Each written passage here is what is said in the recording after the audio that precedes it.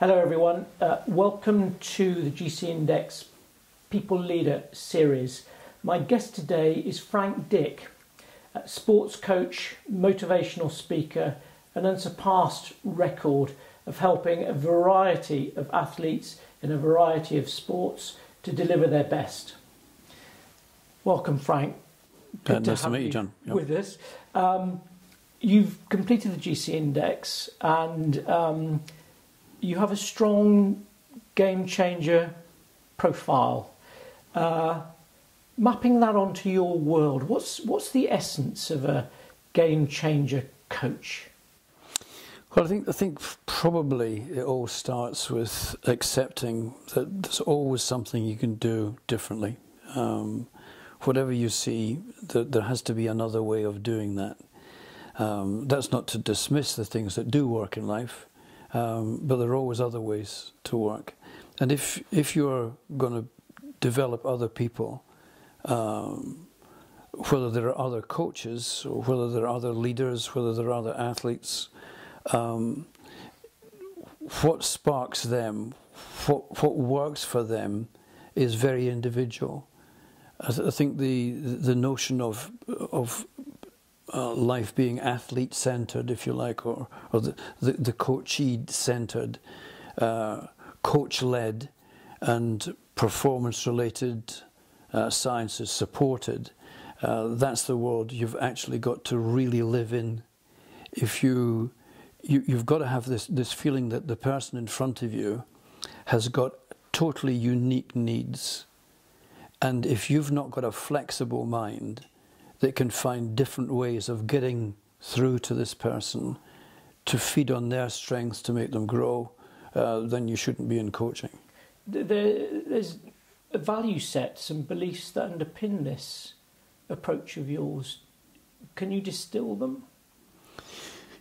Well, we could have a look at beliefs, but the key behaviours, I think,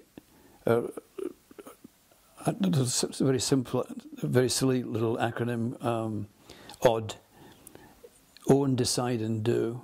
What you're trying to develop people to do is to take ownership and to turn moments into opportunities.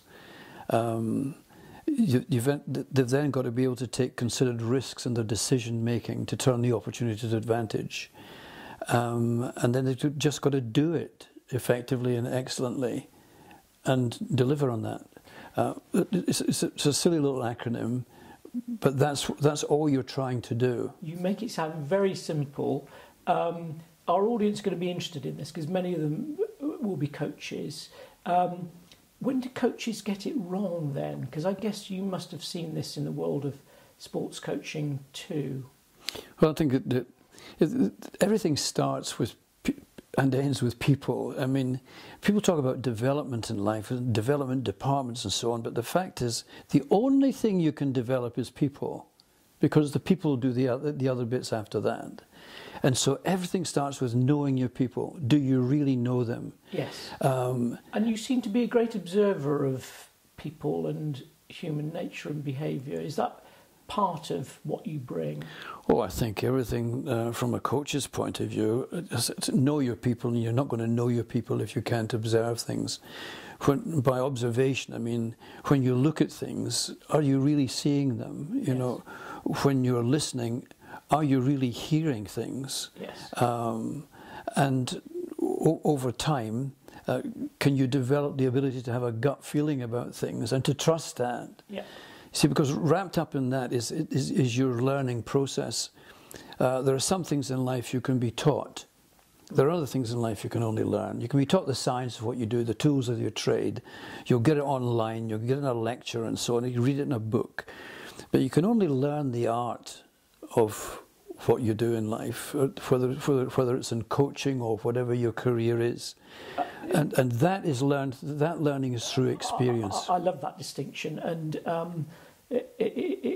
again, it sounds simple in terms of learning. Because my understanding of you is this is where your game changer creativity does come to the fore.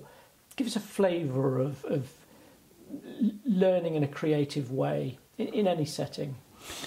Well, when I say learning through experience, you've got to remember the words of Vernon Law.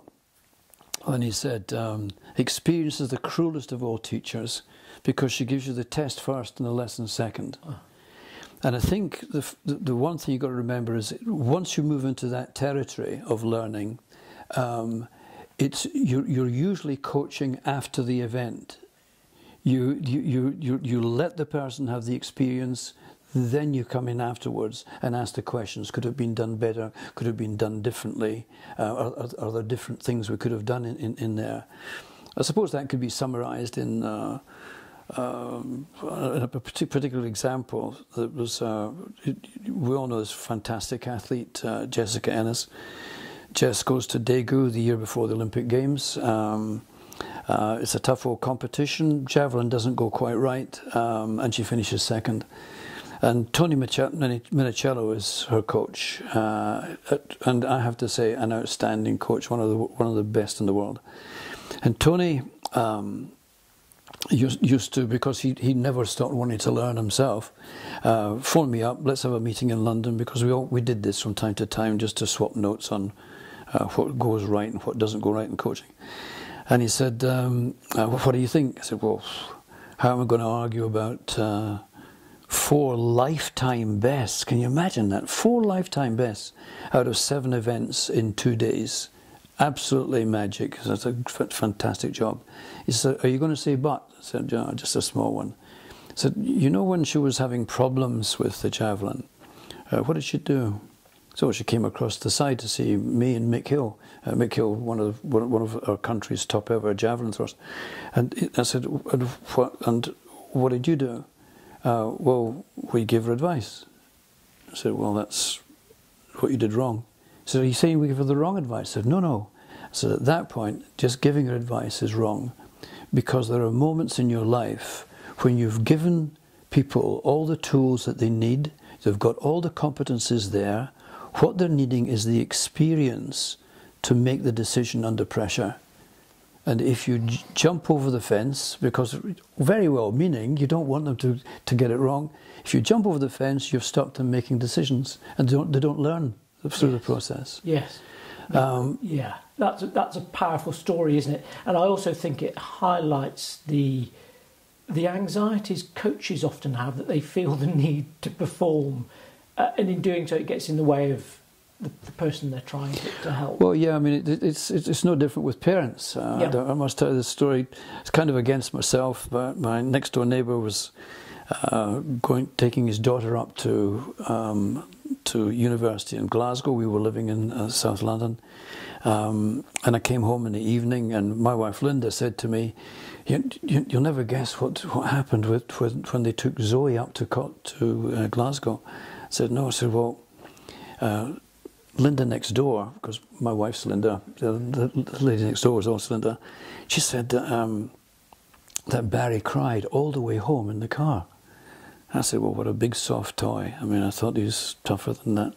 Well, 2 years later, I'm standing in a car park in St Andrews saying goodbye to my elder daughter, Erin, with my younger daughter, Cara, and Linda, my wife. And it must have been a grain of sand that blew off the beach and lodged itself into my eyes. And I said, "You say goodbye, I'll be in the car." And I was really quite distressed. And my first thought about why I was distressed was, I've not done enough for Erin to be okay to take ownership and move off and look after her life. And then it dawned on me, it was me that wasn't prepared to let go. This was hurting me more than anything else. And I think what we have to remember in life, whether we're parents, bosses, leaders, coaches, is the whole point is to let them go.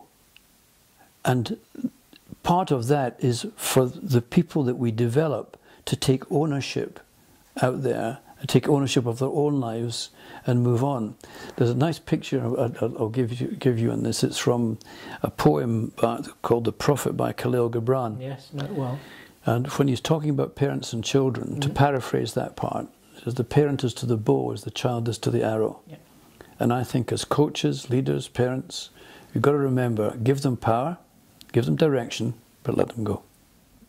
you at your most creative? What do you look back on, long career, and think, yes, I was on good form at that point in time? What would it be?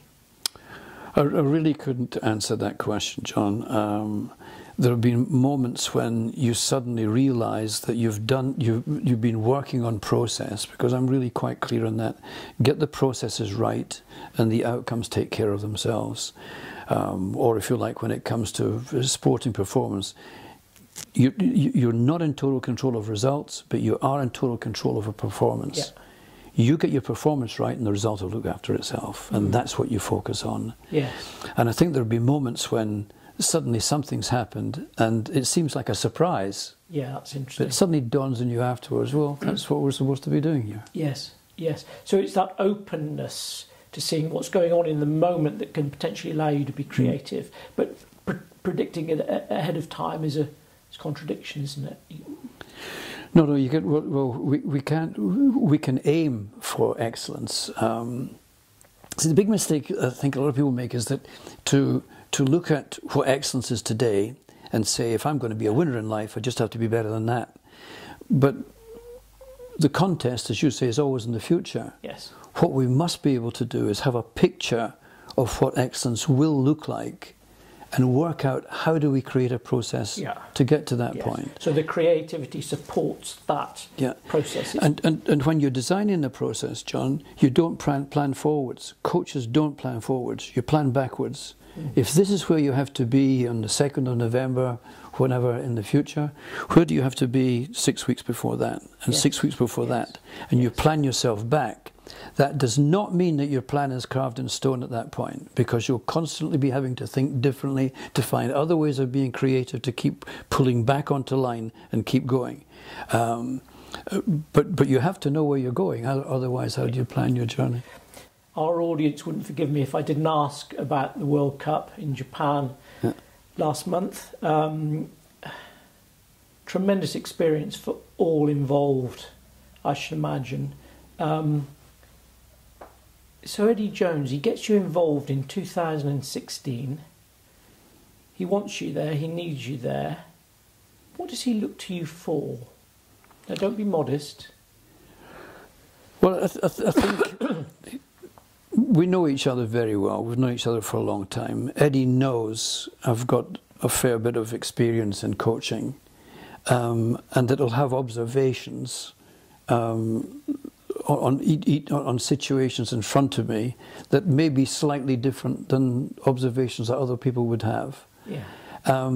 I don't think Eddie would value me more than any of the other fantastic inputs he has, but he does value me, and I really appreciate that, and I suppose that excites me to come up with other ideas. Yes, because you will see the world in slightly different ways that have the potential of bringing creative change. And what you should understand is that Eddie's mindset is like that anyway. He is absolutely relentlessly in pursuit of something new, something different, a different way to see things, and has this, having received input, whether it's from me or other people, he then has this inordinate capacity to distill that into maybe 3 key points. Yes. Then you work on that. Yeah. Because we're John, certainly the world we're in now, we're surrounded by a tsunami of intelligence coming at us. And the most important single skill we must have is to simplify that, draw it into tight points that you can deal with. Yes. So I can see how you two would complement each other very well with that. Frank, thanks very much for your time today. Much appreciated. All the very best for your next project, wherever it may be.